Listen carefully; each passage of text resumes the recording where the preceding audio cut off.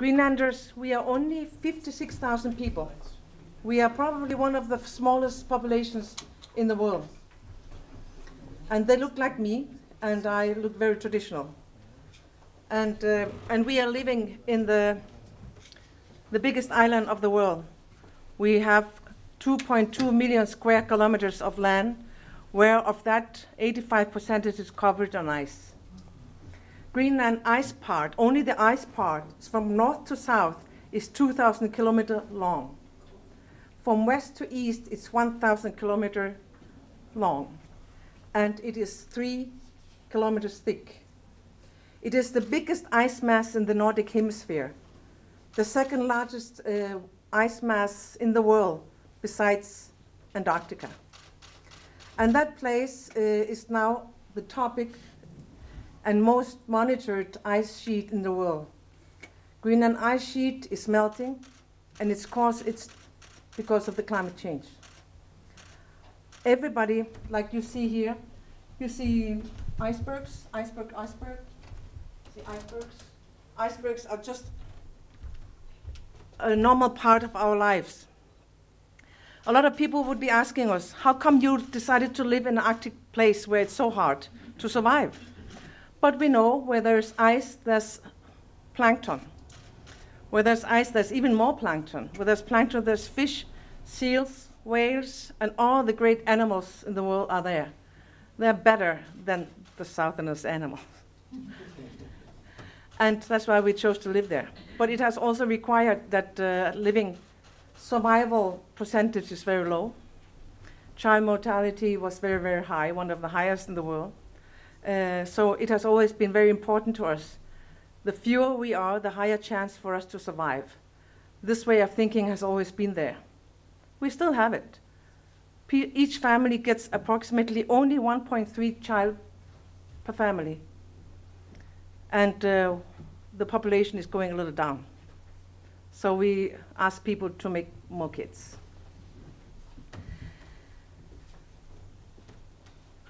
Greenland is an autonomy. We belong to the Kingdom of Denmark.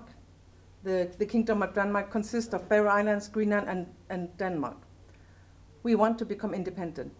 I'm probably one of the politicians in Greenland that scream loudest for independence. But that also is because it's not just me. It's the 75% of population want independence. I happen to be the first female leader of the country, and also was the first foreign minister of Greenland at a young age. And I feel very privileged that I have the chance of do so. The Greenlandic women are very strong in the democracy process. We are approximately half-half in the parliament of Greenland.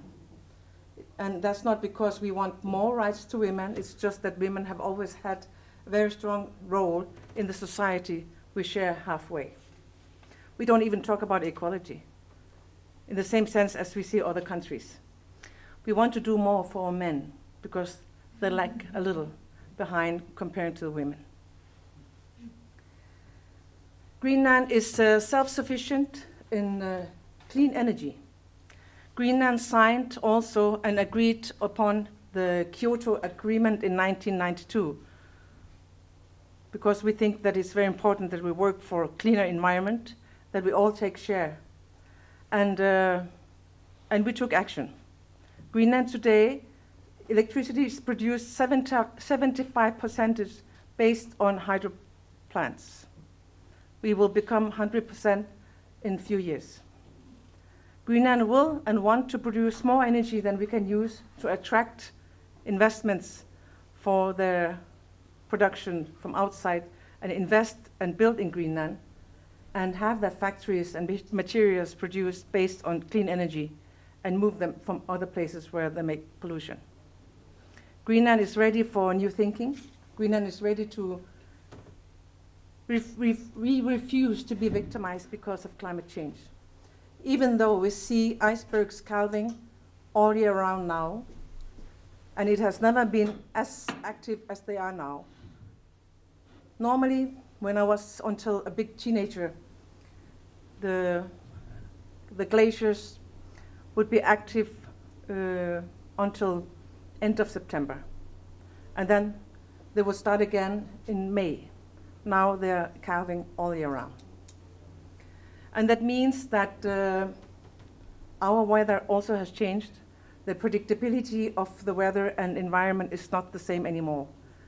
Majority of our men in the smaller and remote areas are making a living of hunting and fishing, like my both brothers do. Their income is going down, and it's not certain anymore when the bird is coming, when the salmon is coming, when the polar bear is coming, when the reindeer is coming, and so forth. That means that Greenland economy is very much challenged due to climate change already. That means that we have to do adaptations very fast, and we do so. And I think adaptation is the key word besides taking action on producing clean energy. Because of the scientists predicting that the North Pole will be ice-free in about 20 years from now during summer. That means the sea routes in the future will be changing.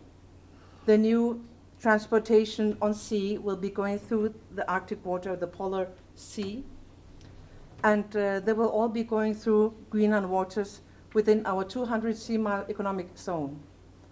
That means that the policies that the Arctic countries are very important on how we want these new sea routes to be administrated and be used.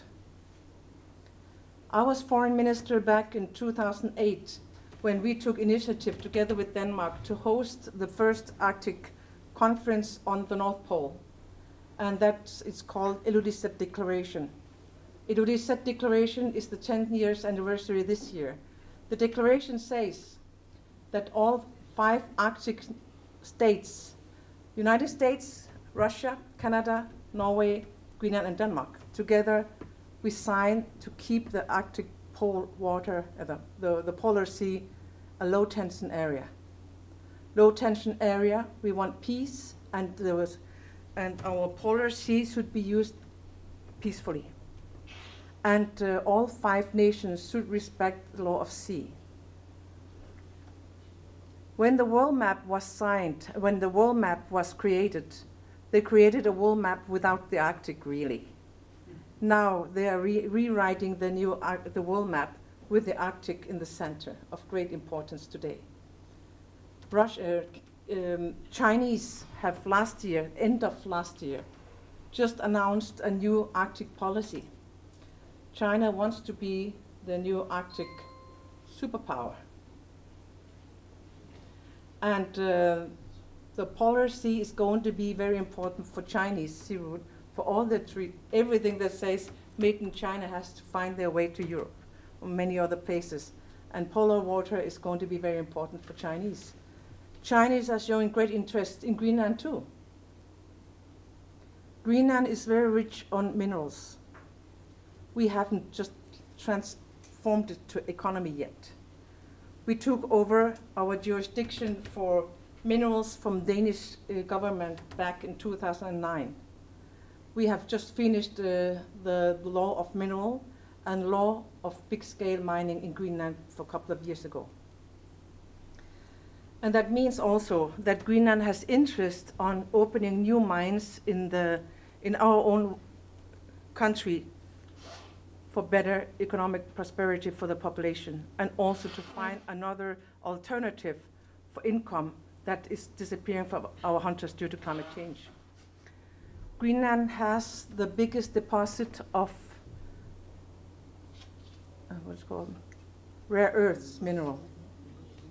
If Greenland is to open a new mining on rare earths, we would break China's monopoly.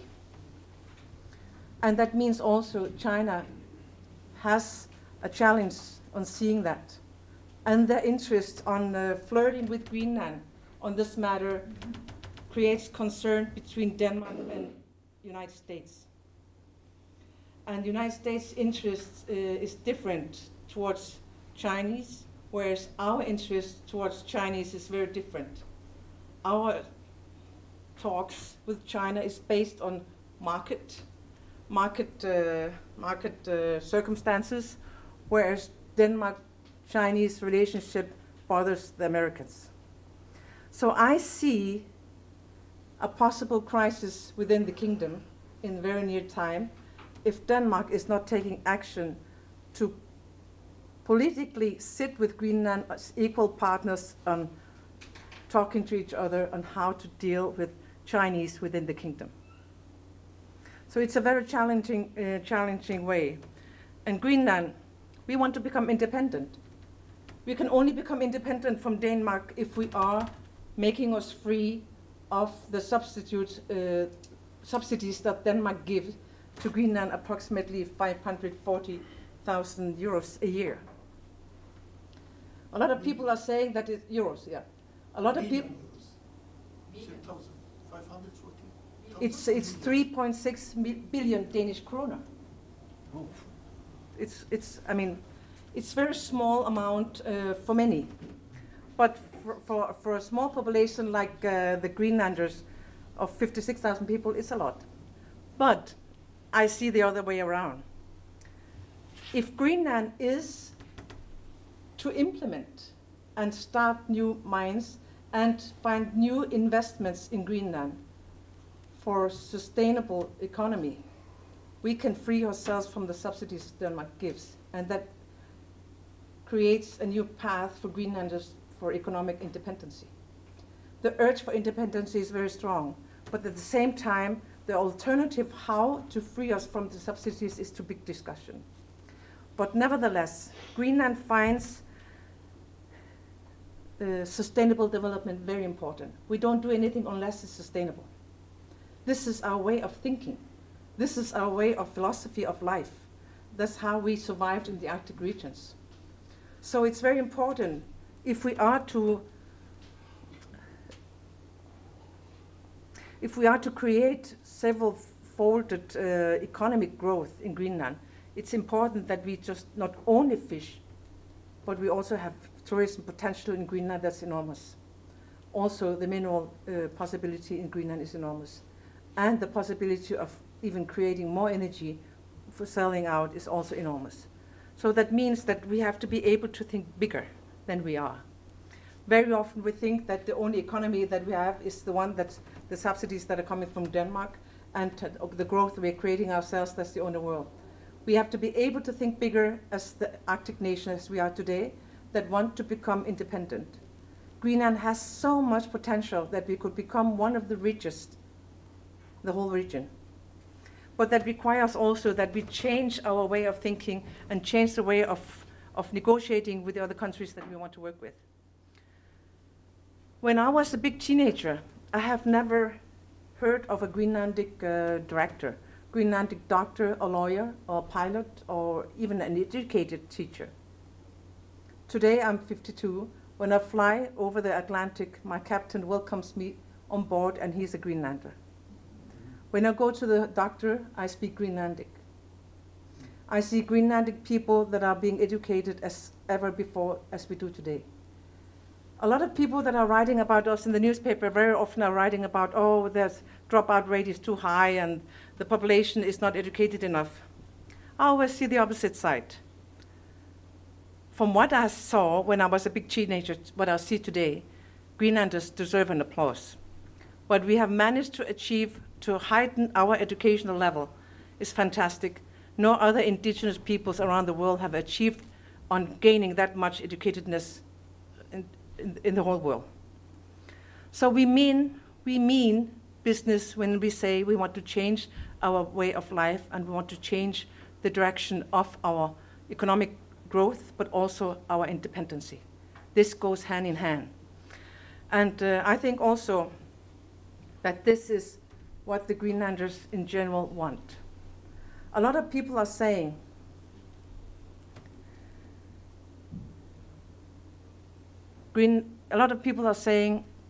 why don't we get more tourists than we want today? That's because our airports are not long enough. So bigger planes can't arrive.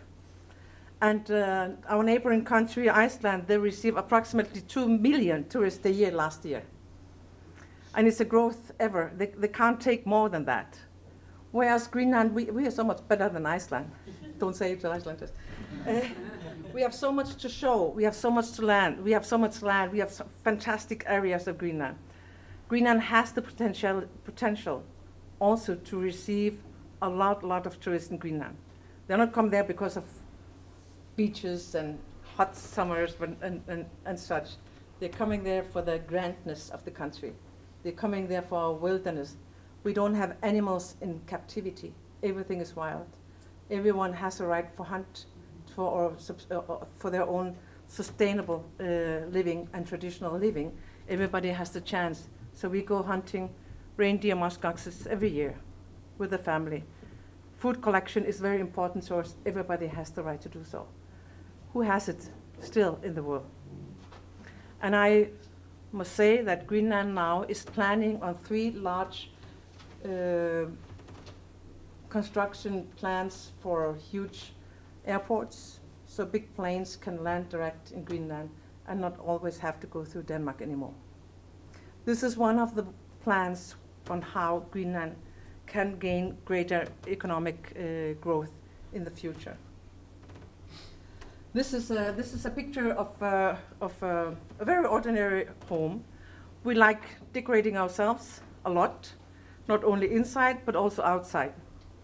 We love to make things colorful and joyous because our winters are very long.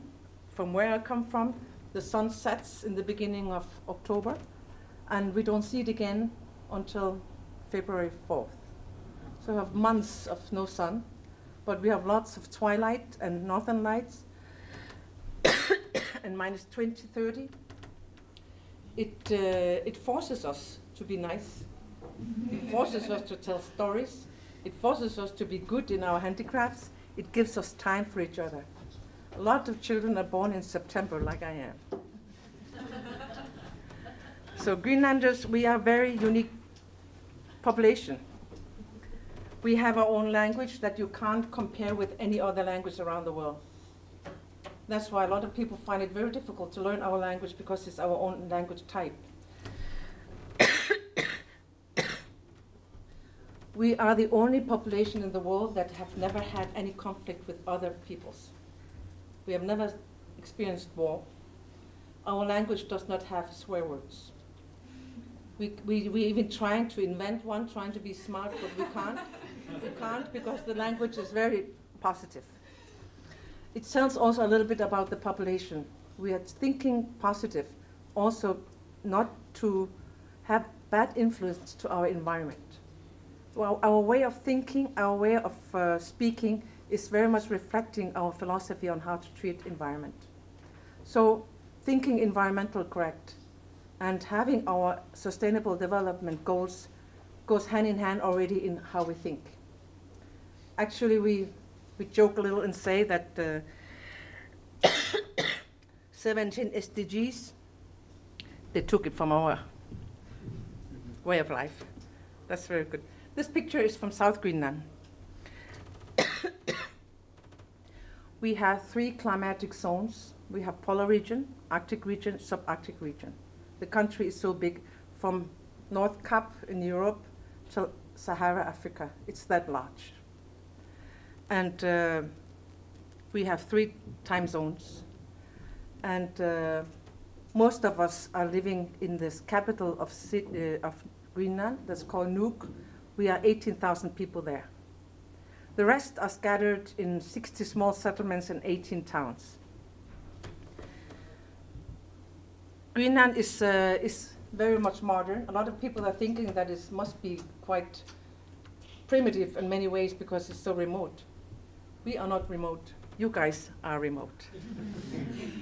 And our ice-free seasons is very busy. A lot of the world is discovering us.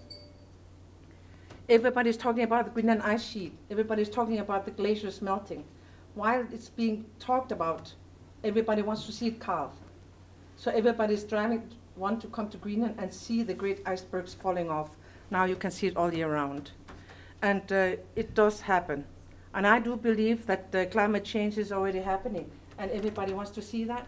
It's a little contradictory that they even have to fly to go and see it, you know, more CO2 emissions. But I think it's very important that people see it.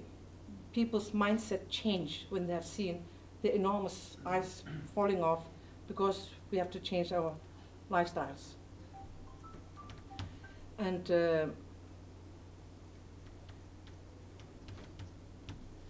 I think that Greenland is one of the only countries around the world where we still live very traditional as we do today. This is a picture taken in Nuuk, our swimming hall, that actually has won a prize for one of the most architectural, beautiful swim halls around the world. Our dog teams. This is the season for now. This is how it is every day. Our hunters have to move from A to B, and that happens on the dog team. We don't allow hunting on motorized vehicles. We don't allow it because we don't want to pollute, and we don't want to disturb the animal more than necessary. So this is the most silent way and most sustainable way, but also man-dog relationship is very important. Our dog is a full breed. You are not allowed to bring your dog to the region north of Polar Circle in Greenland, because we don't want it mixed, and we want to keep our dog as it is. It's Greenland, Malamute Greenland sledge dog. And my town, we are approximately 1,100 people, the whole community, and 6,000 dogs. It's like everybody has a car here. At home, they have a dog team. But that also is being endangered, because the ice is getting thinner and thinner every year. And the thinner and thinner it gets, the higher chance that they fall through the ice and drown, like my father did. So a lot of people, you know, are not having that many dogs anymore, fewer and fewer dogs. And that means that the climate change is also endangering our lifestyle and also endangering our cultural heritage. So we find it very important that this has to go hand in hand. In our thrive for adaptation to the new economy in Greenland must not be with our culture as the payment. It's very important that we try to find a good way on how we can get into a new economy, still a strong culture as we always have been. In Greenland, education is free. Dormitories for students are free. Healthcare is free. And pensions, everybody gets pensions from age 65. We don't see it as a luxurious thing. We see it as a natural thing to do for our people. And for us to be able to have this economy still going the same way as we want it, when my generation go to get our pensions, will be the death of our younger generation, because we are too many. The economy needs income.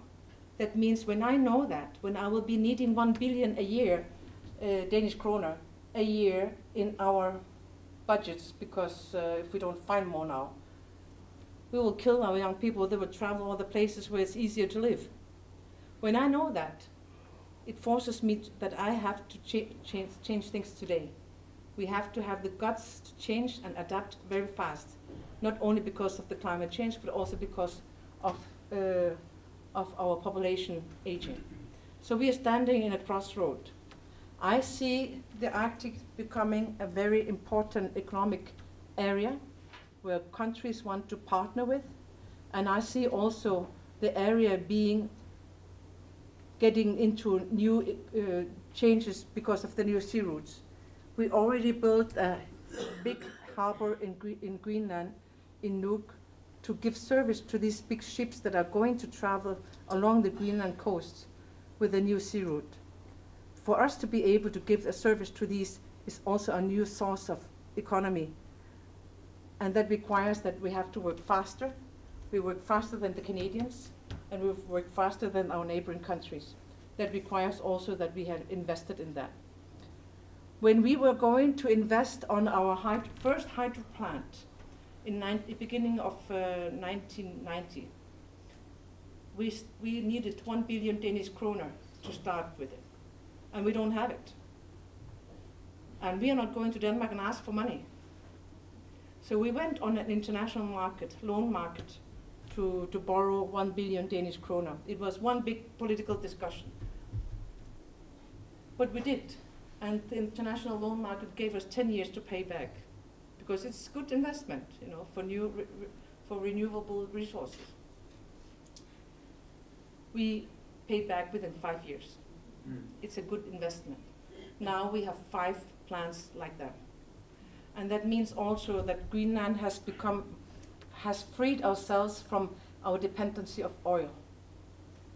And Greenland is debt-free. So that means for investing big is next again, and that is on the airports to invest and support our economy based on ecotourism. Do I have more time? Yeah. Do I have more time? Yeah? Yeah. I must say that a lot of countries are very not too sure about how Greenland and Denmark relations are. Back in 1979, Greenland created a new political situation that's called home rule government. I was 13 years old of age. Back then, it was first time Greenland to get its own parliament and its own government. When I got confirmed, my mother had a speech to me.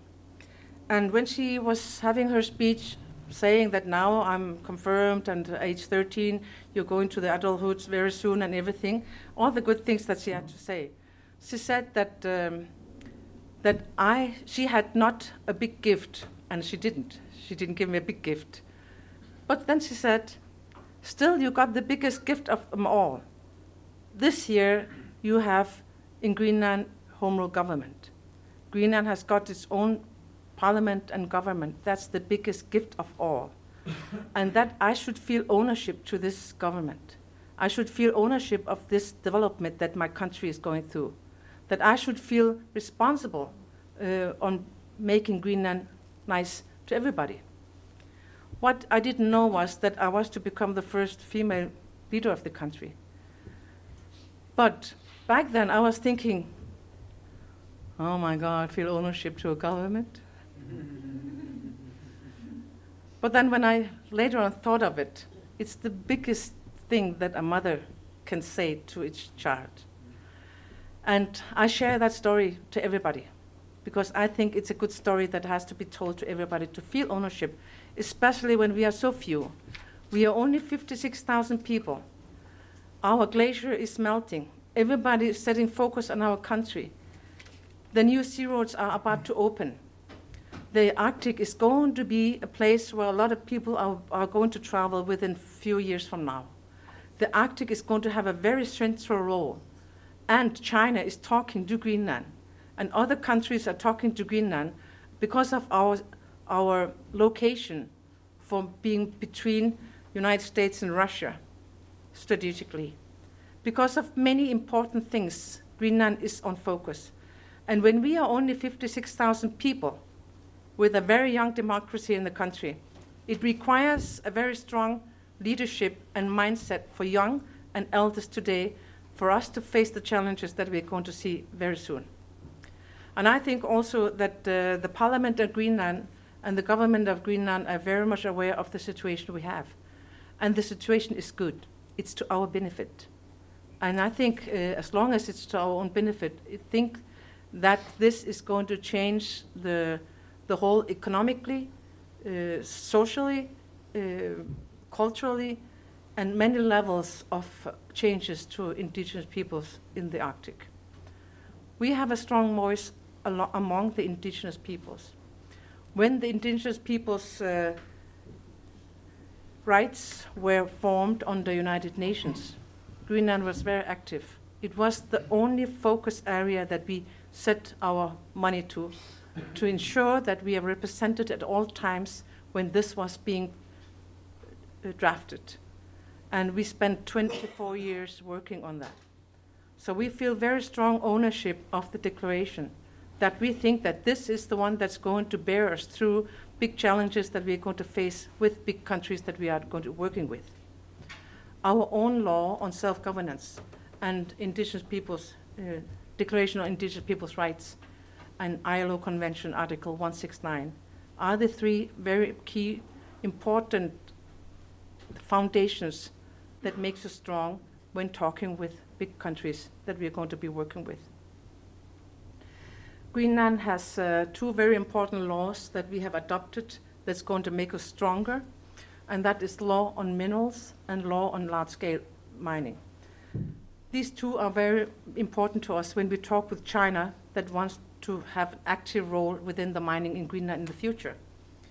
Chinese in the beginning were coming and saying that if they are to bring Chinese labor to Greenland, they're asking whether they should have the same wages as they have in China or not. Greenland does not tolerate social dumping. Greenland will not tolerate any social dumping either. So any country that comes to Greenland are going to work within the legislation that Greenland has and nothing else. We have to be able to face ourselves in the mirror. We have to be able to have the economic prosperity with good conscience.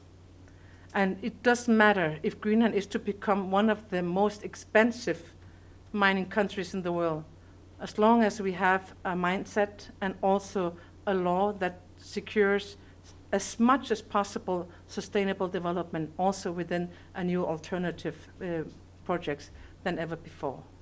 So I think this is going to be my closing on that.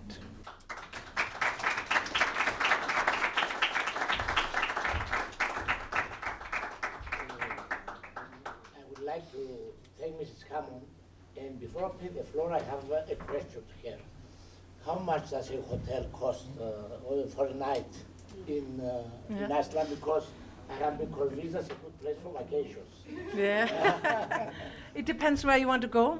As I say, we have 3 climatic zones. Polar region, there's only one hotel, so you don't have a choice. You have to pay that. The polar region, where there's only 500 people living, the highest points in the north where people are living. That's called Suraberg and Qaanaaq region. And it would cost approximately 1,000 Danish kroner divided by 7 for euros. It's okay. It's okay. It's a bit expensive, it's okay. But if when you see the standard compared to here, it's not okay. But otherwise, we have all levels of hotels in Greenland. We also have international 4-star, if not 5-star hotel also. But very often you would see our hotels having the green key. So we are thinking environmental with the use how we deal with our hotels in Greenland.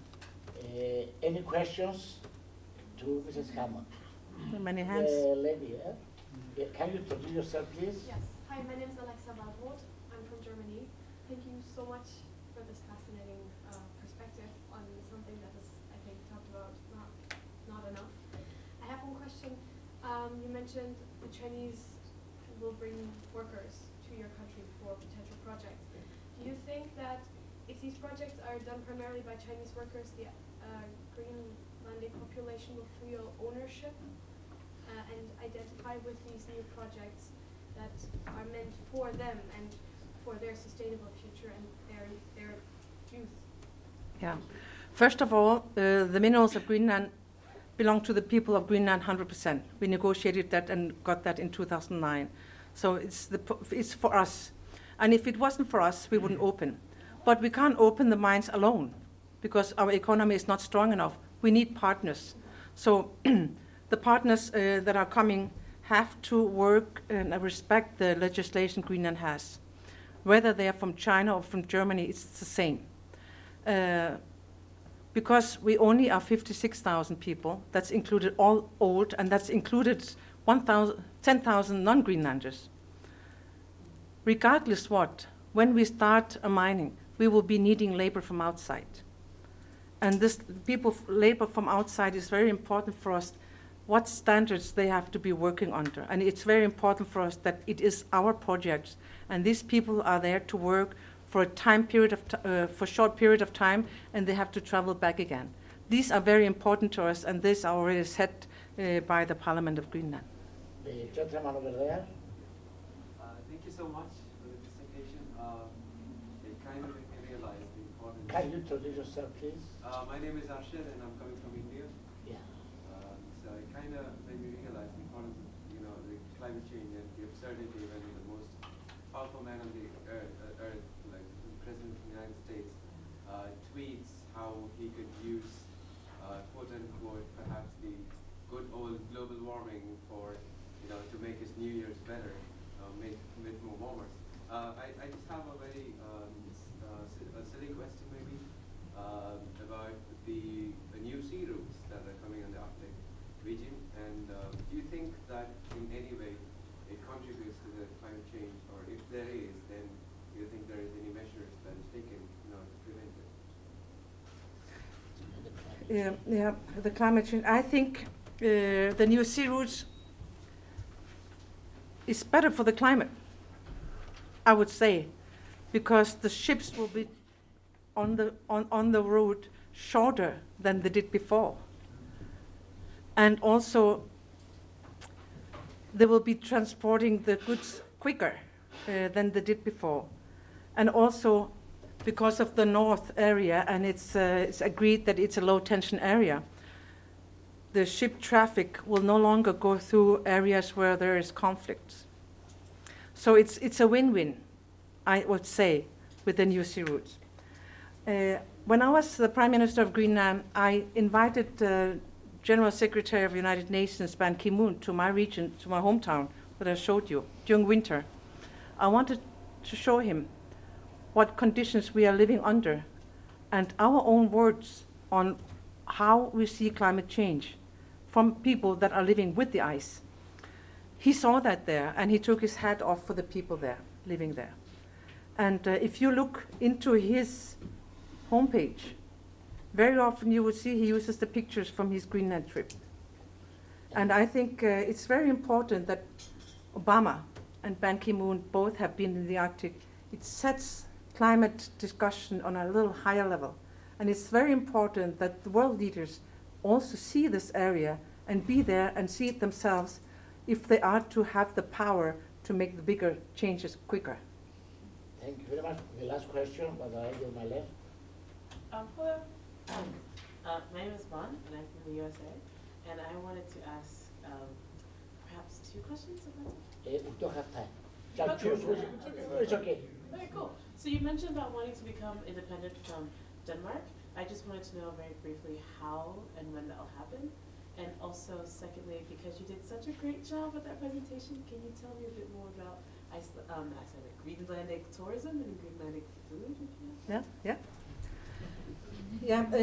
I personally always say that independence will happen during my own lifetime. I make a lot of people angry because of that, but it doesn't matter. I believe that it's possible during the time where I'm still alive.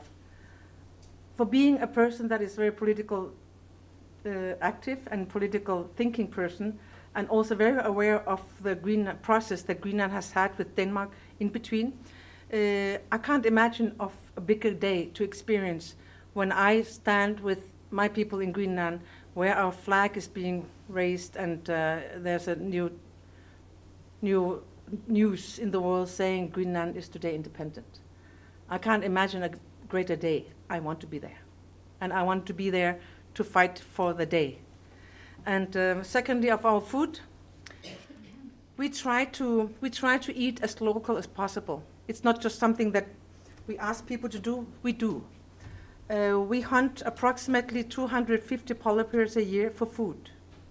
A lot of people are thinking that polar bears, you eat polar bear? Polar bear is an animal like other many animals in Greenland.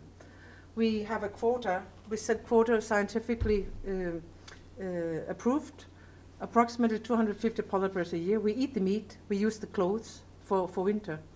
And we hunt muskoxes, reindeer, snow hares, ptarmigans, salmon, big whales, small whales. We negotiate whale quota under IWC, International Whaling Commission, and it's all based on scientifically based analysis, and that's living sustainable, that's living off land, that's living off our traditions, and that's living with harmony with nature. Any food that's being brought to Greenland in terms of chicken and pork and beef and everything are brought up with the ship for at least 4,000 kilometers up. And they're expensive, and they're not even good. So we eat very ecological, we eat very wild, and we eat very local. And all animals in Greenland are free. No animals are in captivity. So we go out and kill the animal when we need it. Otherwise, they've had a good life all their life. So we eat our meat with good conscience. What does whale taste like?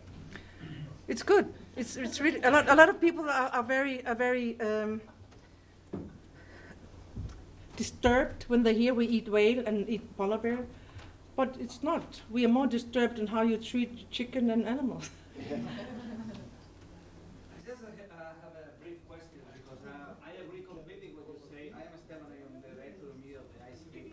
But I just want to ask you if you agree with the following statement of please. Don't you think that the focus of the campaign of the raising awareness, which I agree completely regarding the climate change, the problem that we have is that it's completely wrong. I mean, we are talking all the time about saving the planet. If we disappear because our fault, you know, and the planet and the climate is completely changed, it happened before, the planet will rise again. But the humans probably, we won't be here. So probably, arguably that maybe in order to increase the raising awareness to the people and politicians, is not save the planet, save the humanity. Yeah. When the Arctic was being discussed, I remember approximately 10 years ago when first conferences started to take place about the Arctic and what's going to happen, why the ice is melting. Everybody wants to hear a little bit about the Arctic.